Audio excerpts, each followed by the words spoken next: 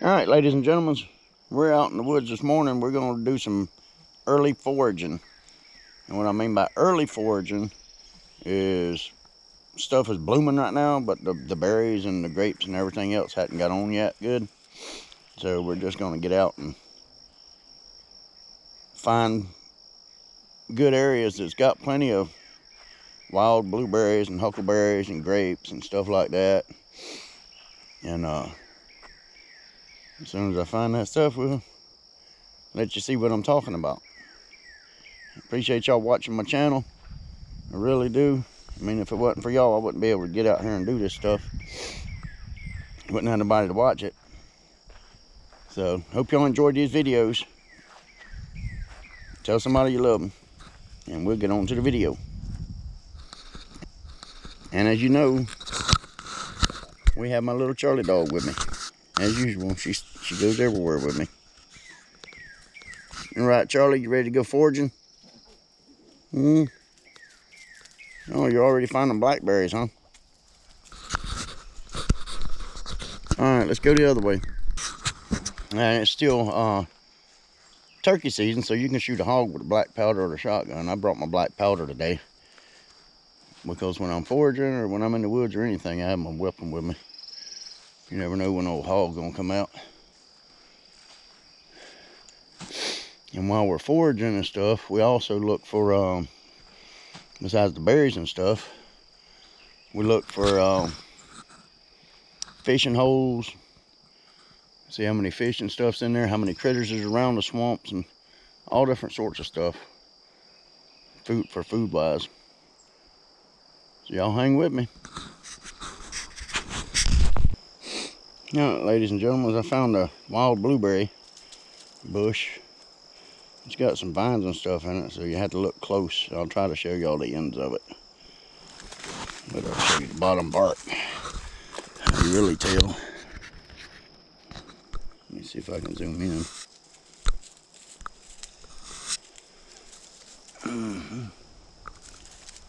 See how the bark on that looks?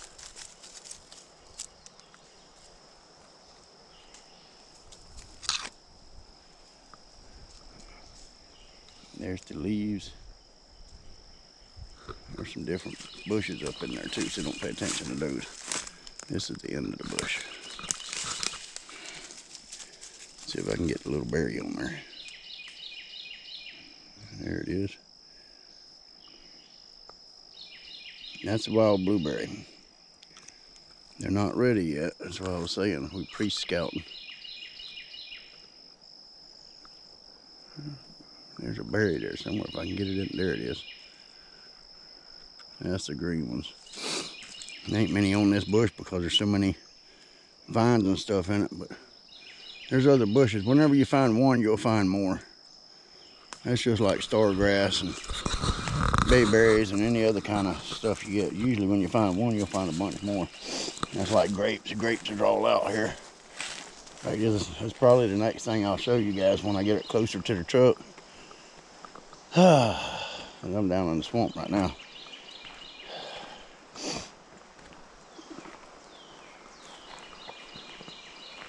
There's some more wild blueberries. Right there in amongst all that, some blueberries.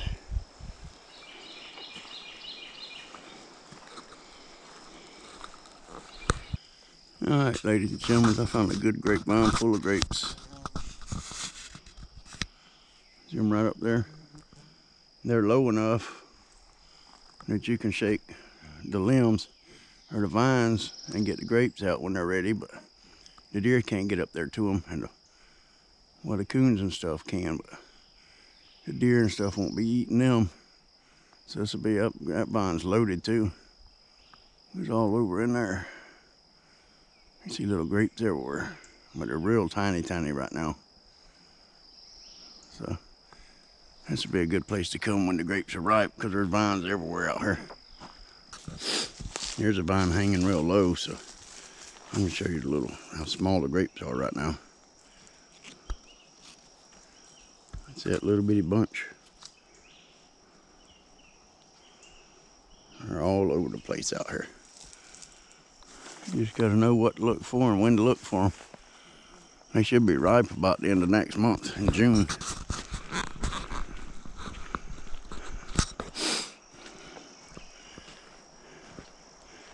See all these on the ground over here.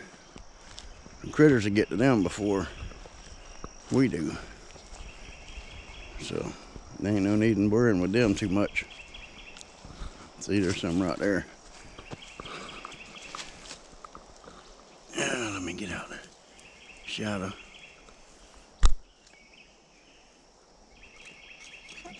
See how small they are. Here's some more big bayberry bushes, or wax myrtle, whatever you want to call it.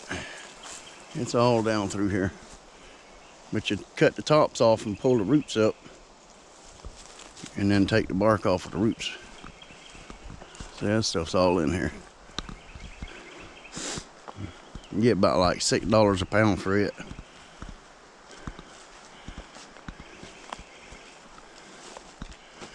And it don't shrink up too bad.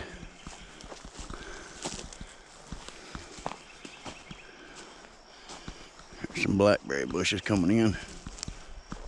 And some blueberries, huckleberries. There ain't many on them though. They're not loaded like they should be.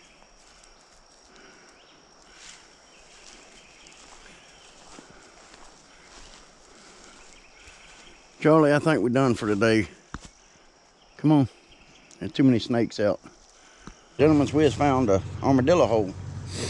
These are good eating too. See, they go in the side of banks and stuff. I ain't gonna stick my hand down in there to see if nothing's in there, because the snakes like them holes too. But armadillos is one of the only creatures in America that carries leprosy. But as long as you cook it completely, you don't have to worry about it. I've eaten armadillos all my life and I don't have it. Anywho, they make the best sloppy joe sandwiches or pulled pork you ever had. They're really, really good. You can ask my cousin about that. When we was younger, I cooked her 6 of them. And she wanted me to go get more after they sopped the pot. So, always be on the lookout for all kind of critter holes and anything like that. Frogs, fish, snakes, gators. But when it hits the fan, there ain't gonna be no law enforcement to tell you you can and can't take a critter, because they're gonna be doing it themselves. So always keep that in mind also. All right, we'll see what else we can find out here. All right, here's a good patch of blackberries. You gotta watch for snakes in these things though. But look at the blackberries, just as far as you can see through there. All down this edge. Ooh, some of them starting to turn black. There's grapes along here too. All the red berries. They'll be black in another week or two probably. A couple of them's already turning over there. A couple of them's already turning over there.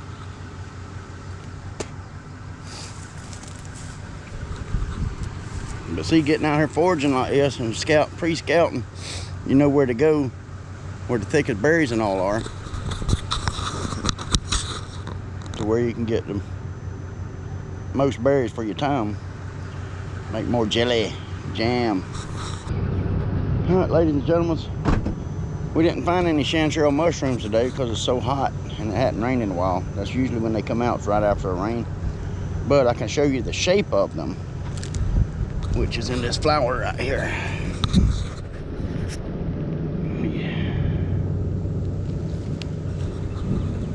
See how it comes up and it looks like a little trumpet? That's exactly what a chanterelle looks like, except they're orange. So if you find an orange mushroom that looks like this, then you know it's chanterelles. And they're very, very edible. Very good.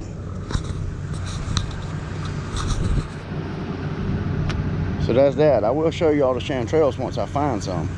Might not be today, might be on a different video, but I'll get them on there. So we'll keep looking around, see what else we find. Alright, ladies and gentlemen, this is a hole like you want to find out in the woods where nobody else knows it's there, because it's dark water. It don't take much to filter it. Oh, there's a gator laying right there. I don't know if I can zoom in far enough on him. Y'all see him laying there in the sun? A nice little 4 or 5 footer. But this place is full of frogs too. You can hear them bullfrogs romping out here at night. So you find holes like this, there's meat in it, there's food in it and around it. Don't take much to get it either. Look at him just laying there. Yeah, food for the later. Food for later. You just let him be. Hear that frog over there? That little joker gator right there eats his share of them frogs too, I bet you. There's got to be fish and stuff in here for him to eat, or he wouldn't be in here. And if there's fish in here for him to eat, there's fish in here for me to eat. Appreciate y'all watching my channel. So, hope y'all enjoyed these videos. Tell somebody you love them.